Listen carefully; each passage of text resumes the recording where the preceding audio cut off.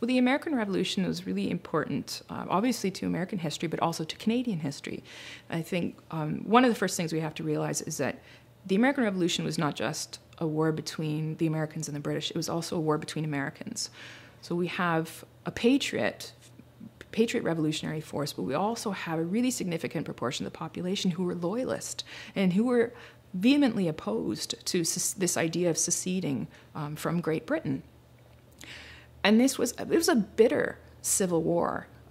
The Loyalists were, their property was confiscated, sometimes their houses were burned, they were sometimes run out of town. And this was really heated argument, passions on both sides.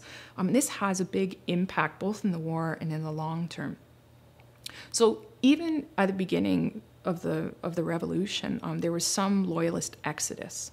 So the British force had been in Boston, but they had to evacuate. And when they evacuated from Boston to Halifax, a number of Loyalist families came with them.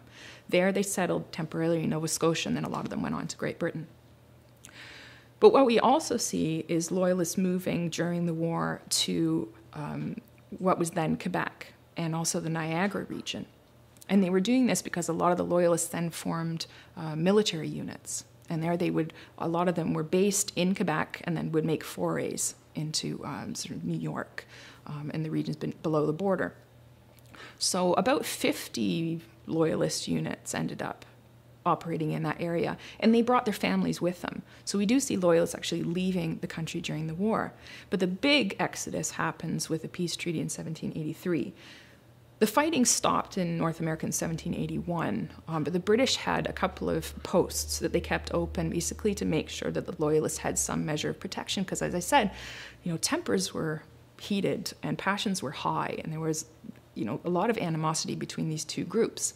So they kept these ports open, and at the end of the war, the one place that was still open was New York City, which the British held under Sir Guy Carleton again, who keeps popping up.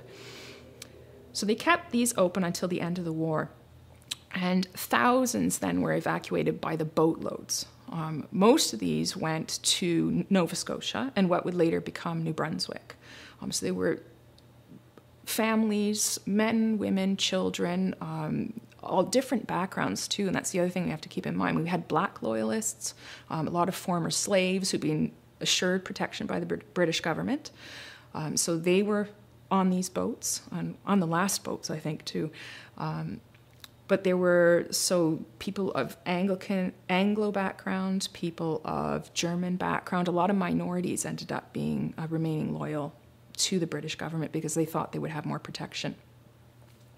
So boatloads of people, thousands, going to Nova Scotia and what would later then become New Brunswick. So many Loyalists ended up in Nova Scotia that they ended up forming a new province. The other sort of migration path, if you want to think about it that way, was to the Niagara region and Quebec province and what would later become Upper Canada, which was now Ontario. So huge numbers, thousands, also went overland, often along wilderness trails by sort of families and small groups, but a lot of them from 1783 on continued this sort of migration path. Huge numbers settled there, some of them settled by regiments, these Loyalist regiments that had served during the war. And the outcome of this for Canadian history is that major portions of Canada were settled primarily by these Loyalists. So they had a very different take on the American Revolution, and we do see long-term animosity then between the Loyalists who ended up settling in Canada and the victorious Americans and the patriots in what would become the United States. And this we would see then manifest in the War of 1812, where a lot of the Loyalists living in Canada thought, well, maybe the revolution can be reversed, or at the very least, we're going to take some revenge. The American forces invaded Canada, and a lot of the defense of the country was done by people from Loyalist families. So there was, again, that animosity and bitterness between the two groups who never really thought that the conflict had quite ended. There was still a lot of unfinished business, I think.